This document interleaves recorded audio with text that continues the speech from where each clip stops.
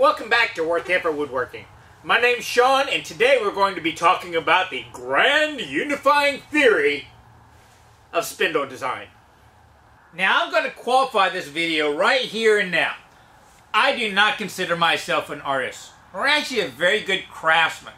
I consider myself a teacher who's just constantly looking for new ways to express an idea so that a beginning level student can ramp up their learning curve to get to a high enough level so experts can come in and send them sky high.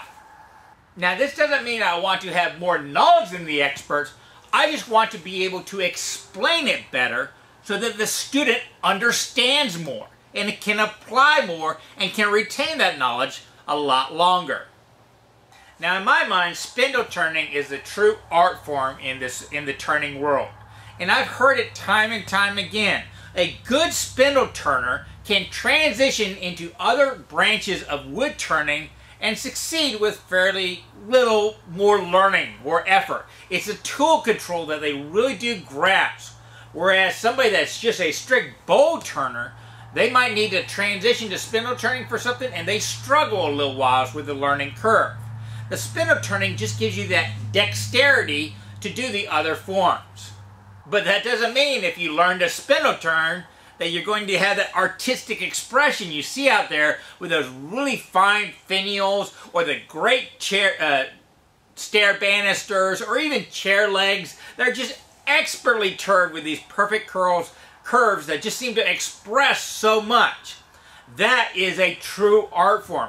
And if you're wanting to learn that kind of stuff, it can be really frustrating, especially if you're a nincompoop learner like me who just goes into these lectures or these symposiums or reads the books and think that I understand they're speaking English, but I don't understand what they are saying.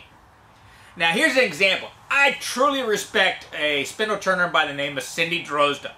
Her finials are truly artwork. I mean, she's kind of the go-to person in finials and symposium for people to bring in to teach on that one stuff. So in this last symposium, I spent an entire session just learning her design principles. And I left it just lost. I hate to say it. I just did not understand. And she's also written many articles. And here's an example. Let me give you a quote. This is from American Association of Wood Turning. They got permission to reprint an article that she titled An Analytic Approach to Finial Design. An analytical approach to finial design. And here's the opening quote for the whole piece. Transitions separate the elements and provide the composition with a beginning and an ending. Like two punctuations in a piece of music, transitions control and direct the motion of the composition. And the article goes on from there. It's like they're speaking in big abstracts, whereas me as a beginner, I just need some foundations for me to base my initial expressions on, and then maybe after I turn 10,000 pieces, we can talk about bigger abstracts. Just give me a basic foundation. And I really haven't found anything out there to give that. So that's what we are going to be working on, is I'm hypothesizing with this theory that this might be able to help some people out. And always be wary of people trying to encompass a whole philosophy down to one or two sentences, because they basically strip away all nuance. I hate to say it, they might even strip away the artistic. But I just want a foundation to start on. That's what we're trying to do here. So here's my idea. In artistic spindle design, you are allowed to repeat themes, proportions, ratios, symmetries, and volumes, but never dimensions. And you want to do this on a golden ratio mean. To simplify it even further, you're allowed to repeat elements, but just not dimensions. And try and do it on a 2/3 scale, where 2:1 ratios. And from there, just experiment. See what works. See what your artistic expression comes up with. This is a bit of trial and error, but every beginning painter starts by drawing stick figures. And that's the artistic level we are at right now. So this grand unifying theory of spindle design is simply, you're allowed to repeat elements, Just don't repeat dimensions. Now, the exercise I've devised to explore this theory is based on a lot of different motivations.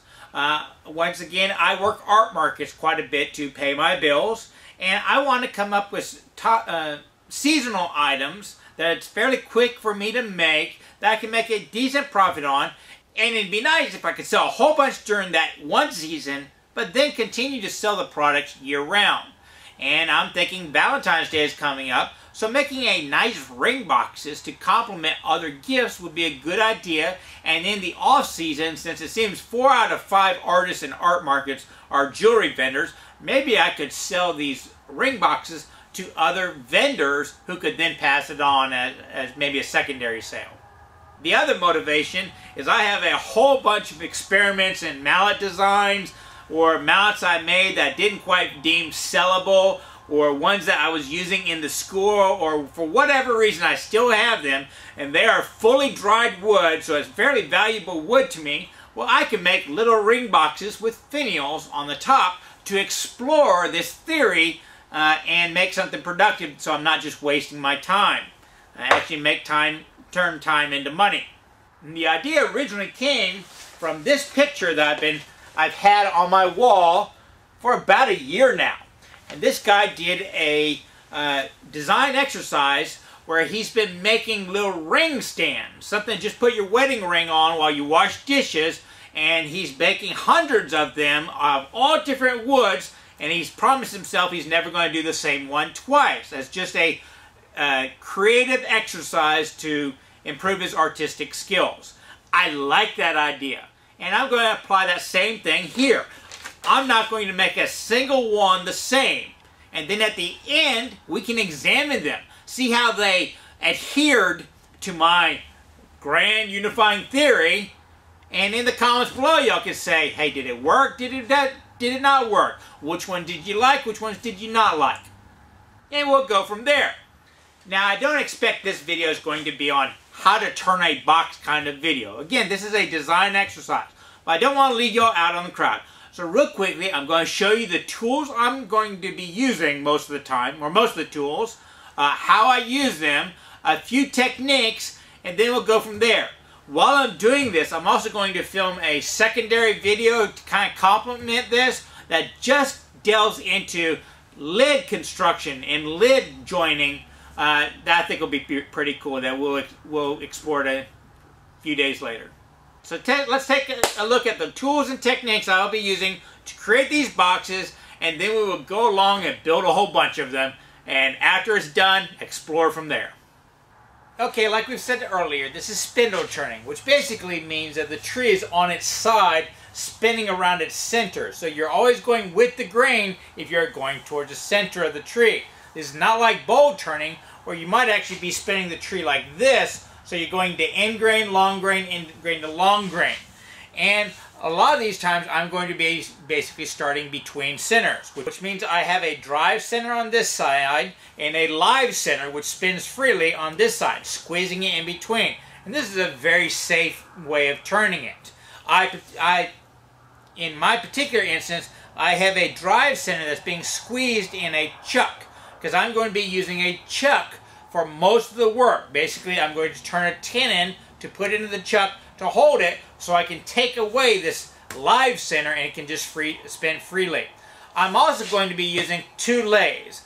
I have a little mini lathe that I take out to a lot of demonstrations and stuff, and instead of having to take parts off, put them back on, get them all realigned, it's a lot easier for me to just chuck up 1/2 of a box on this side, another half on the box of this side, and then to make sure that the parts fit together, I can take this chuck off without taking the wood out of it and put it over here. It's a efficiency for mass production in my mind. So that's what I'm going to be trying out this way. I'm also trying out a chuck I borrowed from my dad to see how it is. This is a new grizzly style, so we're going to see how it uses. I've got a what they call spigot chuck on that one, because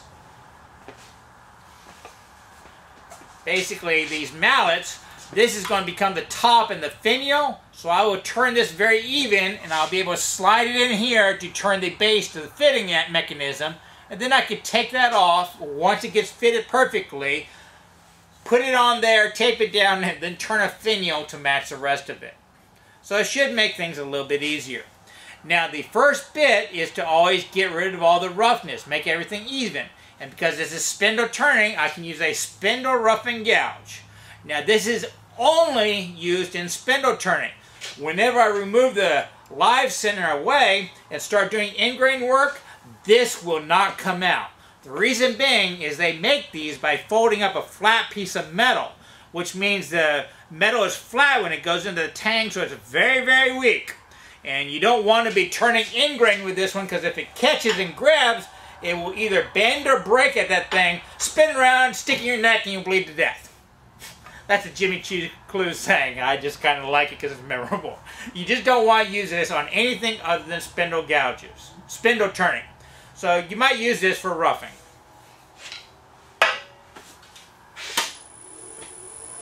Oh, by the way, I got both of these lathes in their high gear, and I just spin as fast as they'll go.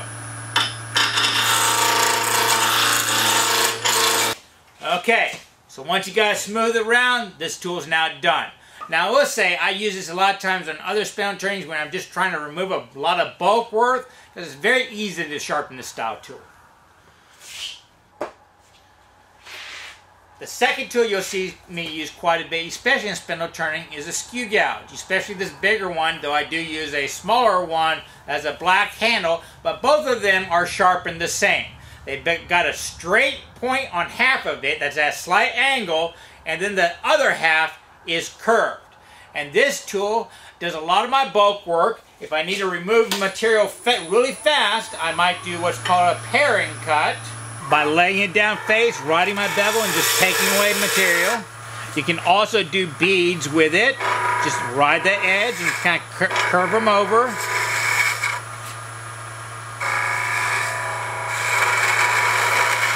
You can also use V-cuts with it, just coming up from the top.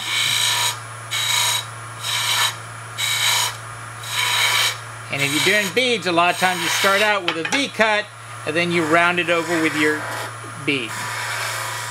And then a lot of times it's just a paring cut where you're just kind of coming along the edge and taking wood off. So those are the main cuts I do with the skew.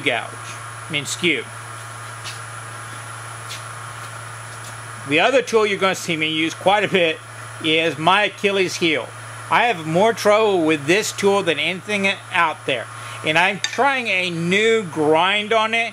It's a modified fingernail. Notice it's a little bit more pointy than the fingernail. And hopefully it'll help me eliminate a few of my errors and my catches and stuff like that. But I have more catches with this tool than anything I own. It's just the one tool I struggle with, which seems to be the exact opposite of everybody else. Everyone else has problems with the skew, whereas I have problems with this gouge. And basically it operates by riding that bevel, and you can do beads with it by starting out high, rotating and coming low, or you can do codes where you start at low and rotate it to come in high. Just like that. And that's basically all this tool is ever going to do. Beads and codes. Now I will also use the wing on this and use it as a skew to make skewing cuts. And that saves me wasting away the sharpness of the edge. I can use the sharpness of the sides to get rid of some bulk work if I ever need to.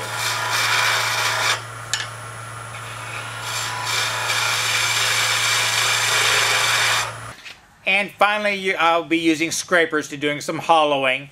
One will be curved with a half curve on it, like that. And one will be straight across, but it's not at 90 degrees, at a slight angle. That will allow me to get it inside the corners without scraping the side on the side of the box. So here's a brief overview of my production method. It is nothing unique, and this is not going to be all-inclusive. I generally start out with an awl, marking out my centers just so that it's easier to line up the live center and drive centers with their little pins. I'll start it up and then just rough it out. It doesn't matter if it's a log or one of these mallets. You got to get it smooth first, and that's what the roughing spindle gouge is for. And I will also smooth out the handle so that it will be straight and it will slide into those spigot jaws on the smaller lathe easier. Next is just turning a tenon. Now this drive center I bought for the one-way chuck is probably the best investment I made all last year. It's just changed the way I do this quite easily, because it used to be I had to do a lot of measuring. Now I just look at the chuck right next to it and make the tenon to fit the circle that I see.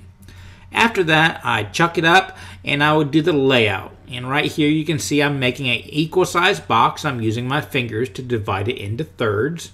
And then it's just parting off the top from the base so that I can slide that into my smaller lathe and the second chuck. Now you can do the same thing if you have two chucks, and I just drastically prefer this because unchucking wood and then testing a fit and then putting it back in the chuck, you always get it off. It never goes in exactly the same. Then just cut off the little waste, slide it in those spigots, and this is a very solid fit because there's a lot of wood, there's a lot of meat inside the jaws. It holds it very, very well. Now there are lots of different ways of hollowing out the base, and I'll show you a few here. One of my more common ways is using a spindle gouge, going straight into end grain. The reason why is if you're doing it this way, it's kind of like spindle turning coming from the outside towards the center, but you're doing it backwards. You're starting in the middle and coming out. So you're actually going with the grain except for that initial cut. And you don't have to pre-draw it. This is the way I do most of my demonstrations of hollowing and stuff, or if I'm just making one box, I prefer this way just because it is so damn fast. It gets rid of a lot of material. The downside is it is somewhat of a curve. It's hard for me to get straight edges. So after I do that one, a lot of times I'll do the very edge with just a straight scraper. Just push it right in. It's just removing a little bit just to straighten it out and get a nice fit for the tenon that's going to slide into it. Now notice scrapers, especially on hard dry wood, the edge of the burr goes away really fast. It's only going to last about 8 seconds. But what's nice is it's really quick to put a new burr on. Just head to the grinder, rub it off. The next way a lot of people do is using a small bowl gouge. The difference between using the bowl gouge and the spindle gouge is on the bowl gouge you start from the outside and work in the end. So in effect you are going against the grain. And this results a lot of times in a rougher, more torn out interior finish, whereas a lot of times with the spindle gouge I can just go straight to a 400 grit sandpaper and the finish right away. Other people like to put a depth gauge using a drill bit, very easy to make, and then you can scrape your way until you see that depth gauge go away. You can use the same technique with a spindle gouge, but it's just an extra step when you're using a spindle gouge. Notice I like to get rid of the bottoms of my scrapers because on smaller boxes it allows you to get into a tighter fit. And from there, it's just scrape away. It's actually very effective, especially if you're starting from the center because you are going with the grain. Okay, so I'm somewhat in production mode. The easiest way for me to hollow out small items, beyond an inch or two down, I find it easier to use a spindle gouge. But for small ones like this, it's easier for me to just use a Forstner bit. But when you're turning, you really have to be careful. It is very easy to overheat these, even though they're high-speed steel. But if you start turning them blue in your turnings, which isn't that hard because you can spin these kind of quickly, and there's a lot of friction involved, a lot of sawdust buildup. What I'm getting at is it's easy to lose a temper on these so that they will never hold an edge. So you really have to go slow with these and let them cool quite a bit. But they're fairly simple. Basically you have your tailstock, just bring it on up, lock it on down. If you just put it into the tailstock when you're doing it, you sometimes have to hold it, bring it on up tight, and then turn your lathe on. Make sure it is going in the right direction at a fairly slow speed. Hold it and then just feed it slowly. Feed it slowly. You do not want it to heat up, and you do not want to have to bind it up because of sawdust buildup, which happens sometimes whenever you go fairly deep. I'm only going to go maybe 3/4 of an inch in, and that's about it. Now, I will tell you this. I am using the wrong kind of Forstner bit for this action. I'm using a type of Forstner bit that's built for your drill press. And the reason why I say that is because it has a very long pilot point right there. And the reason why that's there is so that that will anchor into wood, and if you're turning it so half of the circle is outside turning air, that'll keep it stable. But when you are turning on a lathe, generally you surface it on the front, and all you really need is something to somewhat get it going, and this just creates a very deep hole in the base that I now have to take care of with a scraper. So there are pluses and minuses. Get the right kind. You can sharpen them up. This should last you your lifetime if you don't overheat it. Next is a matter of fitting the top to the base, and this is where having two chucks is such a luxury, because normally I would have to take the base off of the old chuck, put the second piece of wood in there, begin fitting it, aligning it, put the base back on the old chuck, removing the top, and every time you remove and put back on a piece of wood in the chuck, there's a good chance it's going to get off. Even the best of them out there, they're always off like a 1/2 millimeter, and a 1/2 millimeter is all the difference when you need a tight top. So having two chucks is a luxury. Having two lathes is an even bigger luxury, because as you saw, I just spun off one chuck and moved it over. After I get it fitting pretty good, I like to clean up the bottoms with a blade, and my skew is the best one if I'm wanting a flat bottom. I pretty much do them all with a skew, and on some of them I will grab a rounded scraper and just put a little dome or a decoration on the interior, just a little surprise for somebody when they open up the box. And with the scraper, if you're wanting a finish ready surface, remove the old rough burr and put a new fresh burr that's really tiny onto it to take those nice fluffy shavings. Then it's a matter of rinse and repeat, testing between each little millimeter of wood you take off. When you can get a tight enough fit where it holds up the chuck, you know you're doing pretty well. I generally will put it back on the small lathe and remove as much of the spindle bulk as I can, because there's a problem with these jam chucks. When you put them on the lathe, the farther out from the actual join, the torque will torque it off, and sometimes the tops will spin off unless you have a perfect fit. So you might as well get rid of all the bulk waste that you can when you've got it in a chuck, so that when you're working with the jam fit, it's less leverage acting on it. Some people don't like turning the base at this time. I like to define my dimensions that I'm working with, so I'll turn the bottom down pretty well, just leaving enough there so I can actually get good leverage on the tool. Now when you're turning the top with that jam chuck, you got to take very light cuts. You don't want that spinning off or torquing off, but the cool thing is you can turn them both at the same time, so you get a perfect blending. And when you're far out on the finial, you have to take extremely light cuts.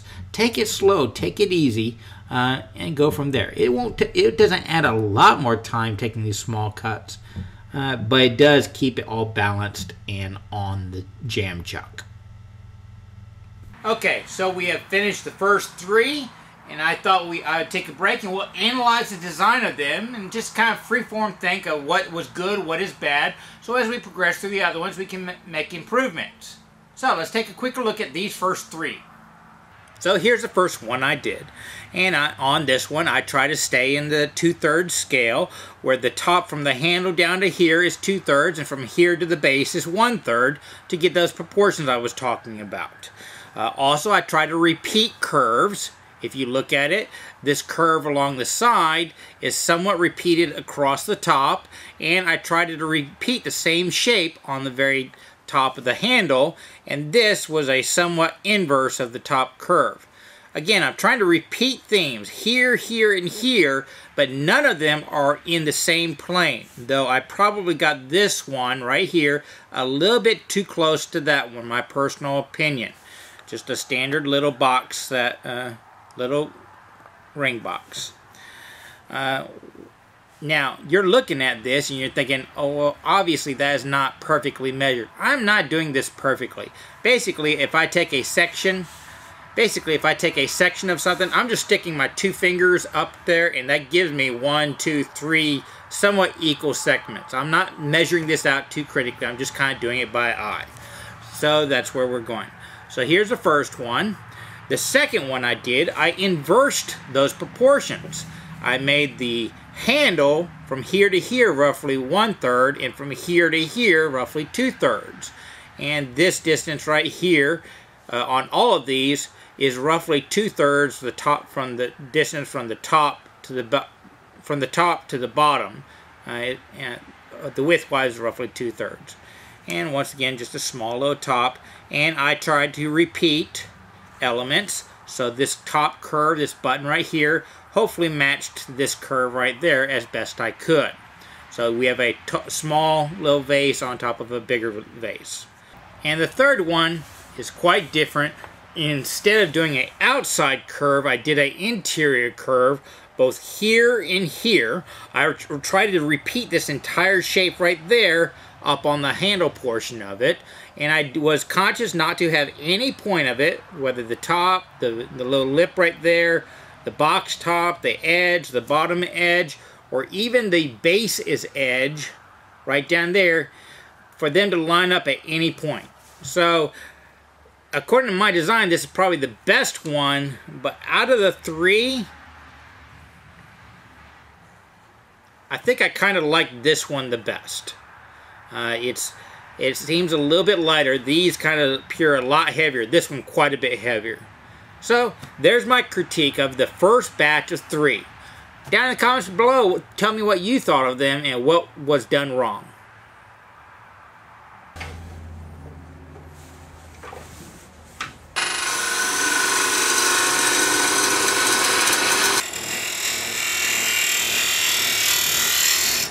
Okay, here's a batch of the next 3, and once again repeating themes. This one was a lot rounder, so I created a roundness here, here, and on top to repeat the size, and I made sure not to repeat the dimensions anywhere.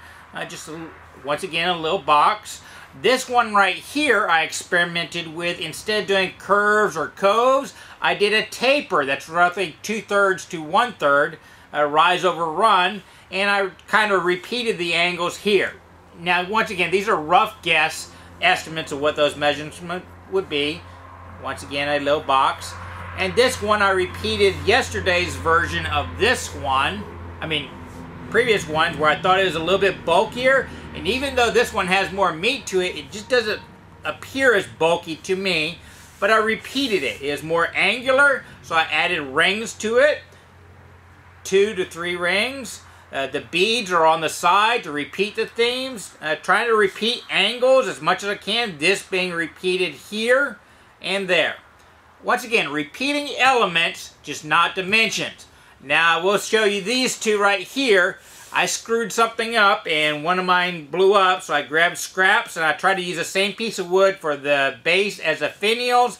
But this one, it's close to those dimensions. This one was just totally off, and it doesn't quite look right to me. I haven't oiled these 2, but hey, experiments are still sellable. Somebody will buy it, and we'll go from there. Let's get back to it.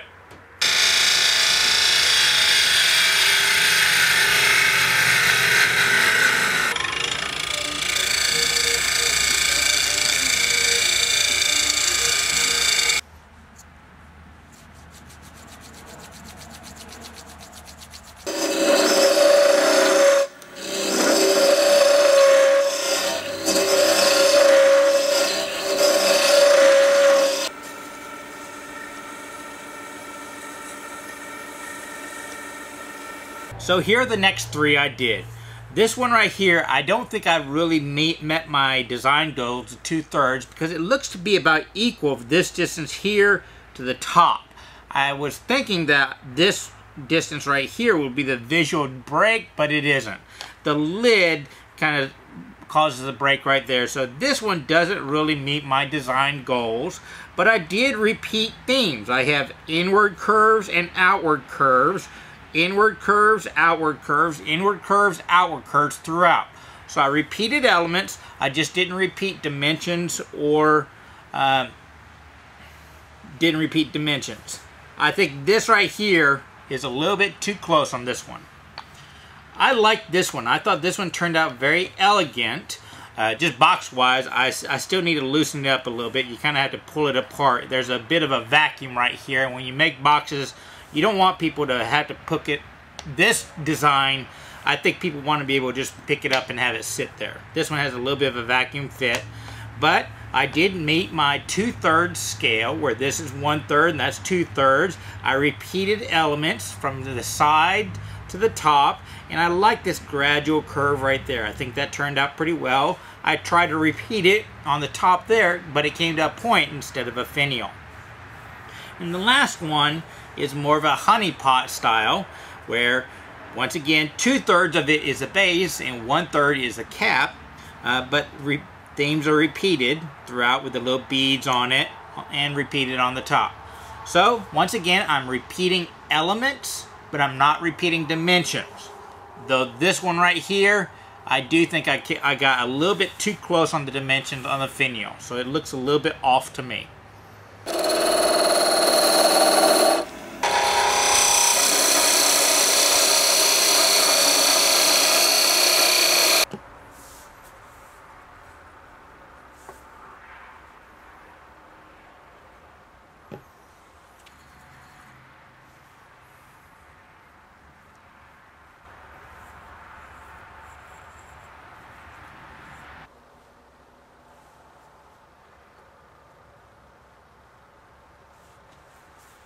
Once again, on the next three, we try to repeat elements and do the dimensions. I'm not quite sure I got this one right. This one looks more like a half and a half. I thought it'd show up as 2/3 and 1/3, but not really. So I didn't do too well on this one, but the shape blends pretty well, and it's just, once again, just a little box. I like this one right here. I thought it turned out pretty well. I like how the curves from the side matches up here. It's like this whole shape right here is repeated up there. What I should have done is put a small bead on top to repeat that element, but I didn't think of it at the time. And just again, the little box. On this particular one, I do think I made this top a little heavy, but that's beside the point. It's not part of the design exercise. And this one right here I kind of liked. I got the nice shape, 1/3 down below and 2/3 up top, and I repeated this element, this curve down here and up there, and got a nice little OG effect. So those are the next three. Let's get back to the lathe and make a few more.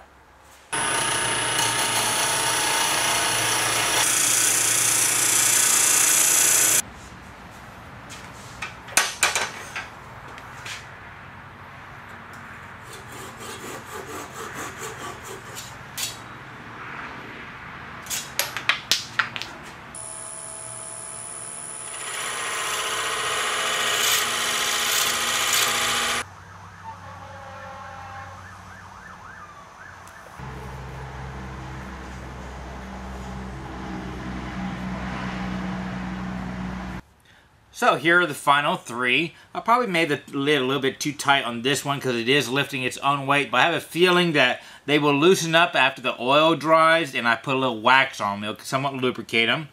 The designs, once again, I was going for the 1/3 for the base and 2/3 on this, 2/3 for the lid on top. I do think I somewhat messed up on this one because if you notice on the top section, I didn't realize it, but these 2 points right here are somewhat in the same plane, so the dimension is the same, and that's something I was trying to go against. But otherwise, I like the shape of this one quite a bit. I really like the shape of this one.